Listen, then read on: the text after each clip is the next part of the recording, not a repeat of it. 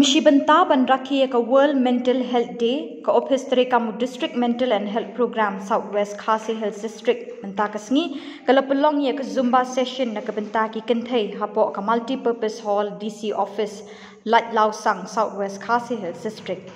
Hakani kasngi laydon naduh ka kong Dapalei Warjri ka bade ka Zumba Instructor ka balawan ban pyni bat ai jinghikai kumno ban le ban Lait ni ki Jingkhuslai jingmut lyngba ki jingshad.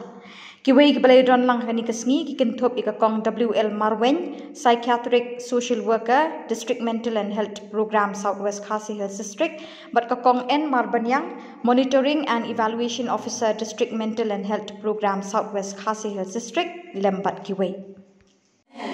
About our district mental health. District mental health, we have launched the government of India and the government of Meghalaya National Mental Health Program has launched district mental health around 1,600 district mental health all across India.